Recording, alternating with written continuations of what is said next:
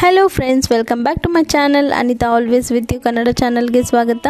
ಇವತ್ತು ನಾನು ನಿಮಗೆಲ್ಲ ರಾತ್ರಿ ಉಳಿದಿದ್ದನ್ನ ವೇಸ್ಟ್ ಆಗದಿರ ನಾವು ಮನೆಯಲ್ಲೇ ಸಂಡಿಗೆ ಮಾಡ್ಕೊಳ್ಬೋದು. ಅದು ಹೇಗೆ ಮಾಡ್ಕೊಳ್ಳೋದು ಅಂತ ತೋರಿಸ್ಕೊಡ್ತಿದ್ದೀನಿ. ಅದು ಗರಿ ಗರಿಯಾಗಿ ಟೇಸ್ಟಿಯಾಗಿ ತುಂಬ ರುಚಿಯಾಗಿರುತ್ತೆ ಸಂಡಿಗೆ. ನಾವು ಅಕ್ಕಿ ಹಿಟ್ಟು ಬಳಸೋಲ್ಲ, ಏನೂ ಬಳಸೋಲ್ಲ, ರಾತ್ರಿ ಉಳಿದಿದ್ದನ್ನ ಅಷ್ಟೇ ನಾವು ಬಳಸೋದು. ಅದು ಹೇಗೆ ಡಿಫ್ರೆಂಟಾಗಿ ಮಾಡೋದು, ಹೇಗೆ ಚೆನ್ನಾಗಿರುತ್ತೆ ಅಂತ ನಾನು ಇವತ್ತು ನಿಮಗೆ ತೋರಿಸ್ಕೊಡ್ತೀನಿ. ನೋಡಿ ಹೇಗೆ ಎಣ್ಣೆಲಿ ಹಾಕಿದ್ರೆ ಉಪ್ತಿದೆ. ನಾನಿಲ್ಲಿ ಒಂದು ಬೌಲಷ್ಟು ಅನ್ನ ತೊಗೊಂಡಿದ್ದೀನಿ, ಮತ್ತು ಚಿಲ್ಲಿ ಪೌಡರ್ ಅಂದರೆ ಮೆಣಸಿನ್ಕಾಯಿ ಪುಡಿ, ಸೋಡಾ ಪುಡಿ ಮತ್ತು ಈರುಳ್ಳಿ ಇಷ್ಟನ್ನು ತೊಗೊಂಡಿದ್ದೀನಿ. ನಿಮ್ಗೆ ಟೇಸ್ಟಿಗೆ ಬೇಕಾದಷ್ಟು ತೊಗೊಳ್ಬೋದು ನೀವು ಈರುಳ್ಳಿ ಅದೆಲ್ಲ. ಮತ್ತು ಉಪ್ಪು, ಅನ್ನಕ್ಕೆ ಉಪ್ಪು ಹಾಕಿಲ್ಲ ಅಂದರೆ ನೀವು ಉಪ್ಪು ಬಳಸಿ. ಅನ್ನಕ್ಕೇನಾರ ಅನ್ನ ಮಾಡಬೇಕಾದ್ರೆ ಉಪ್ಪು ಹಾಕಿದ್ದೀವಿ ಅಂದರೆ ಉಪ್ಪನ್ನ ಬಳಸೋ ಅವಶ್ಯಕತೆ ಇರಲ್ಲ. ಈಗ ನಾನು ಮಿಕ್ಸಿ ಜಾರ್ಗೆ ಅನ್ನ ಈರುಳ್ಳಿ ಹಾಕಿ ರುಬ್ಕೊಳ್ತಾ ಇದ್ದೀನಿ. ನಾನು ರುಬ್ಕೊಂಡಾದ್ಮೇಲೆ ನೋಡಿ ಅದು ಫುಲ್ಲು ಗ್ರೈಂಡ್ ಮಾಡಾದ್ಮೇಲೆ ಇವಾಗ ಜೀರಿಗೆ ಪುಡಿ ಅಂದರೆ ಸ್ವಲ್ಪ ಜೀರಿಗೆನ ಕುಟ್ಟಿ ತರಿಯಾಗಿ ಪುಡಿ ಮಾಡ್ಕೊಂಡಿರೋದನ್ನ ಹಾಕ್ಕೊಳ್ತಾ ಇದ್ದೀನಿ. ಹಾಗೆಯೇ ಚಿಲ್ಲಿ ಪೌಡರು, ನಾನು ಅಂದರೆ ಉಪ್ಪು ಹಾಕಲ್ಲ ಅನ್ನಕ್ಕೆ, ಅದಕ್ಕೆ ಉಪ್ಪು, ಸೋಡಾ ಪುಡಿ ಇಷ್ಟನ್ನು ನಾನು ಅಡುಗೆ ಸೋಡಾ ಇಷ್ಟನ್ನು ಬಳಸ್ತಾ ಇದ್ದೀನಿ. ನೋಡಿ ಇವಾಗ ನೀಟಾಗಿ ಮಿಕ್ಸ್ ಮಾಡ್ಕೊಳ್ಳೋಣ ನಾವು ಇದನ್ನು. ತುಂಬ ಈಸಿಯಾಗಿರುತ್ತೆ, ಈಸಿ ಸ್ಟೆಪ್ಪು. ಮತ್ತು ನಾವು ಅತಿ ಸಮಯ ಕಡಿಮೆಯಲ್ಲಿ ನಾವು ಮಾಡ್ಕೊಳ್ಬೋದು. ನಮಗೆ ಅಂದರೆ ಜಾಸ್ತಿ ಟೈಮ್ ಇಲ್ಲ ಆ ಥರ ಅನ್ನೋರು ಕೂಡ ಚಿಕ್ಕ ಸಮಯದಲ್ಲಿ ಅದು ಬೇಯಿಸ್ದಿರ ಏನು ಮಾಡ್ದಿರ ಉಳ್ದಿರೋ ಅನ್ನೋದಲ್ಲೇ ಮಾಡ್ಕೊಳ್ಬೋದು. ನೋಡಿ ಇವಾಗ ನಾವು ಸ್ವಲ್ಪ ನೀರು ಹಾಕಿ ಮಿಕ್ಸ್ ಮಾಡ್ಕೊಳ್ಬೇಕಾಗುತ್ತೆ.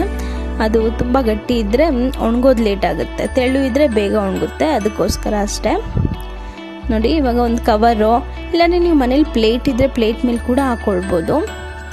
ಪ್ಲೇಟಲ್ಲಿ ಹಾಕ್ಕೊಂಡು ನೀವು ಬಿಸಿಲಲ್ಲಿ ಇಡ್ಬೋದು, ಅದು ಏನೂ ಪ್ರಾಬ್ಲಮ್ ಇಲ್ಲ. ಅಥವಾ ಜಾಗ ಇದೆ ನಮಗೆ ಅನ್ನೋದಾದರೆ ನೀವು ಒಂದು ಕವರು ಅಥವಾ ಚಾಪೆ ಏನಿರುತ್ತೆ ಬಟ್ಟೆ ಅದು ಹಾಕಿ ಅದ್ರ ಮೇಲೆ ಕೂಡ ಹಾಕ್ಬೋದು. ಆದರೆ ಕವರ್ ಮೇಲೆ ಹಾಕಿದ್ರೆ ನಮಗೆ ಈಸಿಯಾಗಿ ಆ ಸಂಡಿಗೆ ಒಣಗಿದ ಮೇಲೆ ನಮಗೆ ಕೈಗೆ ಸಿಗುತ್ತೆ ನೀಟಾಗಿ. ಅದರಿಂದ ನಾನು ಕವರ್ ಮೇಲೆ ಹಾಕ್ಕೊಳ್ತೀನಿ ಯಾವಾಗಲೂ. ನೋಡಿ ಎಲ್ಲ ಸಂಡಿಗೆ ಹಾಕಾದ್ಮೇಲೆ ಹೇಗಿದೆ ಇದು. ಒಂದಿನ ಒಣಗಾದ್ಮೇಲೆ ಫುಲ್ಲು ಒಣಗಾದ್ಮೇಲೆ ನಾವು ಇದನ್ನು ತೆಗಿಬೇಕಾಗುತ್ತೆ. ತೆಗೆದ್ರೆ ಈ ಥರ ನೀಟಾಗಿರುತ್ತೆ. ನೋಡಿ ಒಣಗಿದ್ಮೇಲೆ ಅದು ಗೊತ್ತಾಗುತ್ತೆ, ಆ ಸೌಂಡ್ಗೆ ನೀಟಾಗಿ ಸೌಂಡ್ ಬರುತ್ತೆ ಅದು ಒಣಗಿರೋದು ಅಂತ. ನೋಡಿ ಎಷ್ಟು ನೀಟಾಗಿ ಗೊತ್ತಾಗ್ತಾ ಇದೆ, ಈ ರೀತಿ ಸೌಂಡ್ ಬರಬೇಕು. ಅದು ತುಂಬ ಚೆನ್ನಾಗೂ ಇರುತ್ತೆ. ಇವಾಗ ನನ್ನ ಎಣ್ಣೆ ಕಾದಿದೆ, ಆಲ್ರೆಡಿ 2 ಟೈಮ್ಸ್ ಹಾಕಿದ್ದೀನಿ ಸಂಡಿಗೆ. ಆವಾಗಲೇ ನನ್ನ ಮಗಳು ಕೇಳ್ತಿದ್ಲು, ಅದಕ್ಕೋಸ್ಕರ ಸಂಡಿಗೆ ಹಾಕಿ ಕೊಟ್ಟೆ. ಈಗ ಮತ್ತೆ ಎಣ್ಣೆ ಕಾದಿದೆ, ಆ ಎಣ್ಣೆಗೆ ಸಂಡಿಗೆ ಹಾಕ್ತಿದ್ದೀನಿ. ಎಷ್ಟು ನೀಟಾಗಿ ಉಪ್ತಾ ಇದೆ ನೋಡಿ.